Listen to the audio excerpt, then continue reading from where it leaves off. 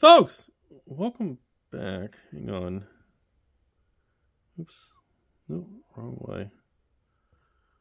Hold on. Alright, that should be fine. Alright, folks, welcome back. My name is Rudy. You're watching Alpha Investments. Today, we have a conversation answering another one of the Q&A. Big old questions that people want to know about. Hopefully the lighting is okay for you guys. Today, one of the top questions on that Q&A video was, Rudy, how come I've lived in Jacksonville for like 15 years and here in Florida, and anytime I go to like a card store, if I ask people about you, like everyone gets real angry and says, F that guy, and yeah. So Rudy, can you explain why people have that anger and attitude towards you? Was there a history like in Florida with you and LGSs? I will give you my opinion. The short answer of this type of thing is no, there's not really a specific story. The long answer is I believe this is a very common trait to anyone that becomes kind of a big disruptor in any market or industry. My opinion has always been that over the years, I almost want to say there was never like nobody thought it would be possible for a dude in Florida to just blow up and kind of shake up the collectible card, LGS, cardboard world. And I think the fact of what I did was so impactful over the last 8 years, and the name Rudy is such a taboo name with a lot of small stores around. Like in this particular question and comment on the video, on my Q&A video, it says specifically Dan's cards. Dan's a really nice dude. I've talked to him on and off many times over the years. Many times I just haven't been on that side of Jacksonville. Keep in mind, I'm not really, like when people say Jacksonville, Florida, everybody pictures like downtown Jacksonville or like Dan's cards. And I'm actually barely in the city limits of Jacksonville. I'm actually more kind of at a different, more towards St. Augustine, Florida. But I kind of go back and forth. So it's kind of weird on that. Jacksonville is just such a massive land area part of Florida. It's a little confusing to a lot of people. But anyways, I always thought Dan was a pretty amazing guy. Even some of the Cool Stuff Inc. stores that I don't even know if they're still in North Florida.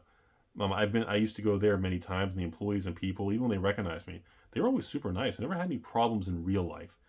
I believe this goes back to that whole kind of copy pasta internet kind of cool thing, because I think there's a chunk of people that always want to just kind of fit in that kind of group think mentality, so that if you're in a group of people, I think the cool thing to do if you're on social media is to be kind of anti-Rudy. Because in real life, I've actually met many of these people, and actually 99% of the time, everyone I've met, I don't even have any specific stories in the last 8 to 10 years of meeting people at even everything from a Flesh and Blood event to a Magic event to an actual LGS. I don't really have stories of people meeting and upset and being angry at me, the channel, or Magic, or Pokemon, or Flesh and Blood, or MetaZoo, or Weiss. And I'll go back to some of those card games in a second, but overall, I think a chunk of the response comes from people who just assume that's what you're supposed to say and do. I think another chunk of it is going to be legitimate people who believe, at least from their perspective, that their point of view is that I did a lot of damage and made a lot of cards more expensive than they normally would be. Vintage Magic, sealed product, Pokemon, and of course, you know, with the Flesh and Blood, even in Weiss, I had a lot of volatility when I started selling Weiss 3-4 years ago. I think you're always going to have a group of, especially younger individuals, that are very, how do I say this? They don't like small business or capitalism or selling things or products.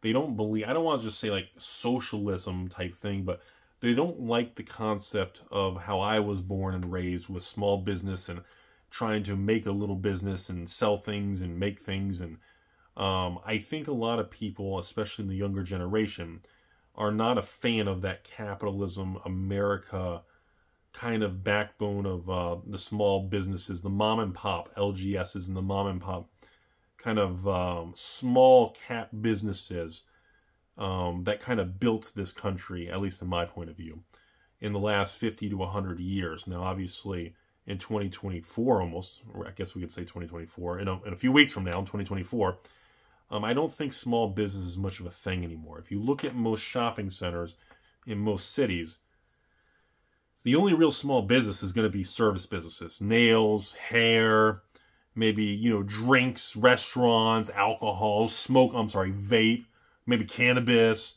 You know, you're going to have a lot more service, small type things like that. But overall, like, you know, the LGS, small video games, most small businesses in most categories and most genres just aren't a thing anymore. So a lot of people, I always felt a lot of people who had other small businesses years ago became very angry and they tilted the blame on me for causing many stores to go out of business. That would be my theory. I don't have any evidence of this. This is just my opinion. And I believe that as the market's changed, and, you know, post-2019 especially, with the flashy era, variants, mega print runs, boom and bust, and all as markets evolve, it's very easy for something to be left behind or fall apart or slowly kind of erode away in value till it goes out of business. That's very common in restaurants. Growing up in a very small mom and pop type of restaurant type of thing, I can tell you all what happens is if a couple opens a small taco store and sells tacos, and many times what happens is these couples are doing it for so long, after 5, 10, 15 years, they get very complacent, they get very stuck in their ways, and markets in, you know, the world changes and it shifts away from what they're doing. And they don't like change, and they tend to, you know, their brain tends to look for reasons that they are eroding in sales or value or profitability. I believe that they believe I am responsible for some of these stores going out of business. Now, whether or not I had much of an impact, I caused them to go bankrupt, I don't even know which store, maybe who these people are, but I would assume in their perspective, they believe that. Now, in reality, I'm sure, especially in 2017 through 2019, in the earlier days of my channel, I would assume that when I was, because when I started the channel, the only reason we're here today is because of what you were saying in that question, which was, why did so many people hate you and know your name? Well, I told you all this many times over the years, I learned late 2016 that the key to getting free marketing and getting your name out there was allowing those people to come up with things that may or may not be true about you, and just letting it free roam and let the natural market forces move along. You know, when people put comments in the videos saying, oh, Rudy's this, oh, Rudy's bankrupt, or this and that, did you hear about this? Or, you know, instead of replying to comments and checking the comments and saying, oh, look, this guy says, looks like Rudy's secretly this, or Rudy's doing, instead of trying to reply and set the record straight, or I've learned that it's better to just let things naturally flow. I still am a pretty strong believer that most of you out there are pretty smart, and you're smart enough to realize and take entire situations in context to know what's true, what's not, and what's kind of, well, what is this person saying about that LGS in New York? Is that LGS really that much of the devil or evil? Or why are they angry?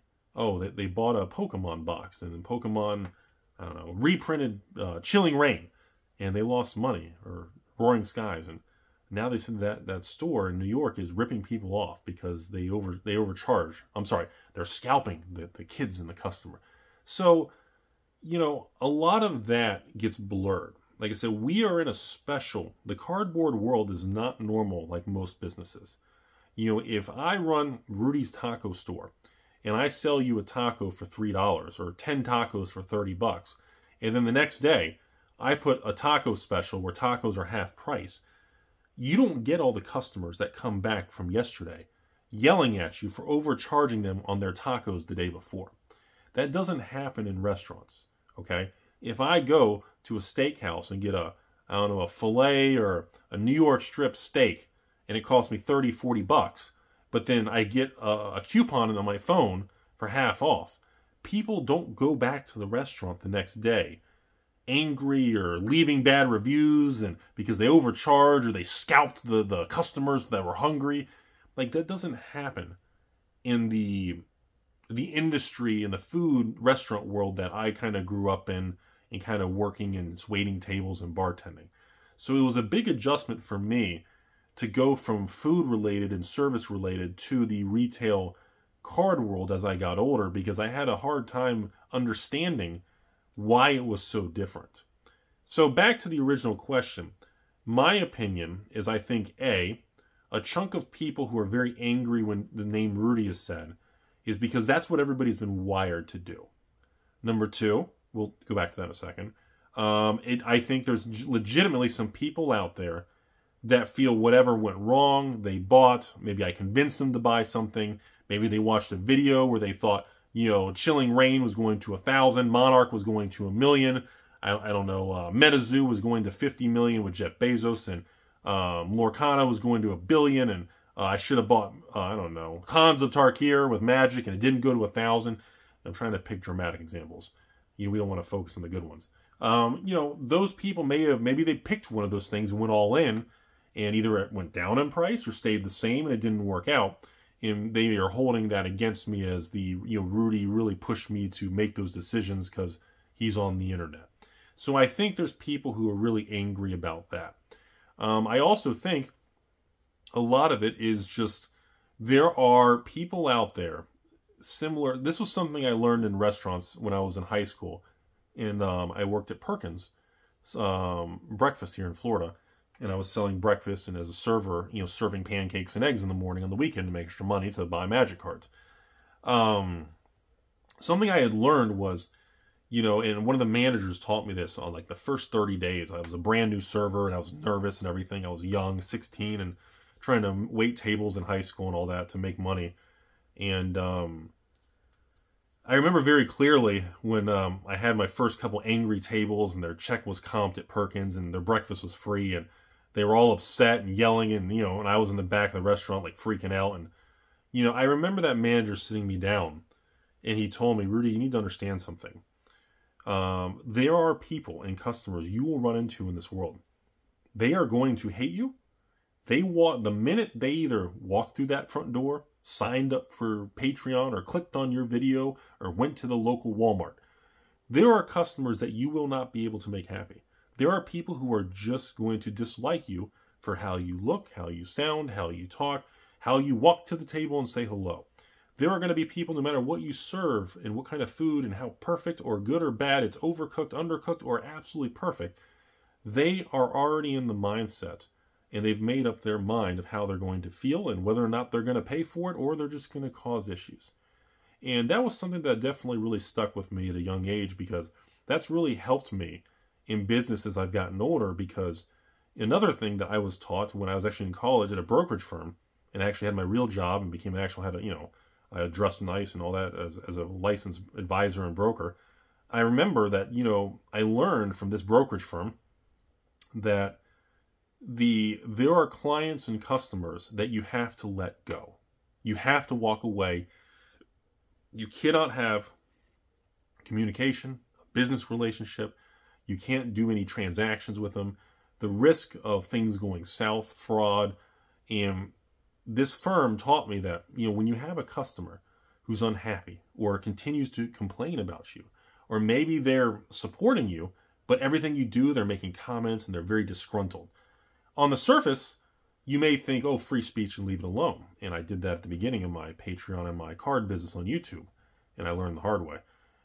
But then I learned that, you know, there are times when it comes to transactional style business and retail, you do have to remove certain customers. You cannot do business with certain people. And it has nothing to do with how you feel about the person. It's a risk management approach. If somebody is upset with you or saying comments about you or whatever, you cannot engage in a financial transaction because of the risk that person already holds in their attitude towards you. The probability, doesn't mean they're going to do anything bad, but the probability of financial loss and bad behavior eventually coming for you is elevated. And when you're in retail, where margins are thin, products are sold at break even, some products are sold at a profit, some are at a loss, you have to really reduce the amount of fraud and the people who have higher probabilities of disliking, stealing, or doing any form of bad behavior against you. Hence why many stores, share customer names and disputes and chargebacks, and it happens today. Stores kind of look out for each other, especially in the card world. So I think there are many people out there that may have been an old viewer of my channel years ago and they didn't like that. I put a lot of money into Arabian Nights and pushed up the price of Bazaar Baghdad. There are many people that maybe didn't like with Khans of Tarkir, or maybe, what's a good example of something? Maybe they were very angry because beginning of Flesh and Blood, in the modern times, it skyrocketed because of me pushing that brand to get awareness. And then many other people hate me because the Monarch, which was the fourth or fifth Flesh and Blood sale, the fourth set, when that came out, it collapsed and dropped. So we had people were angry that a lot of prices went up due to Rudy's fault. And a lot of people were angry that they bought maybe the fourth set of Flesh and Blood, Monarch, and it tanked.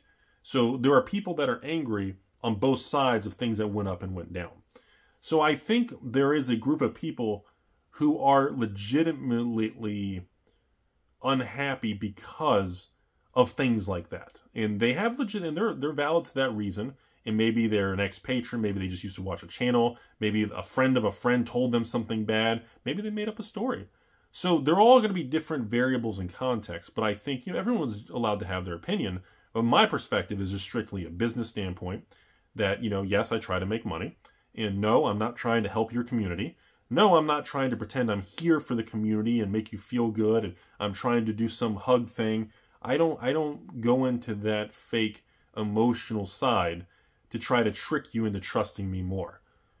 I tell you very clearly for the last 8 years, I'm doing this to make a living, to make money for myself, my family in the future. I want the price of cards long-term to hold value and to drift upwards in value. That is not a secret. If you didn't know that, I hate to hit you with breaking news, but you might be a Timmy if you didn't know that. And that, a lot of people don't like that I say that. A lot of people get very uncomfortable and they're not used to hearing that kind of thing. So when we step back, to kind of recap that,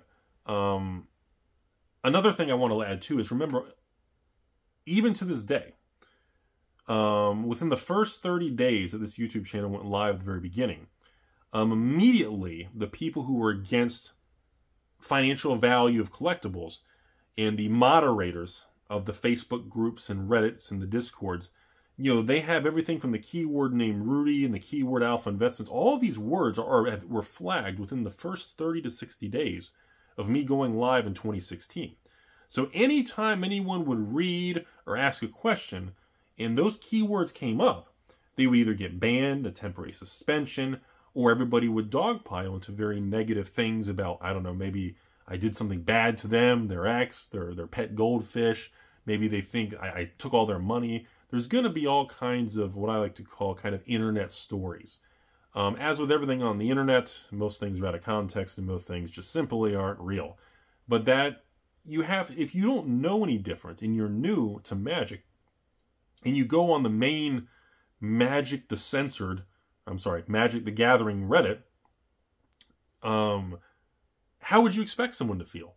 They discover a YouTube channel called Alpha Investments, and they're going, oh my God, this guy's it's a big channel, been around forever, there's thousands of videos, but then, if you go on to type in Tolarian Community College or any other, he's just the biggest I know of, known him for a long time, I love the man, and but if you put him on a Reddit or Facebook group, everybody just says cool and shares videos, but if you put my name or my channel over the last 8 years, you would immediately be flagged, banned, or suspended.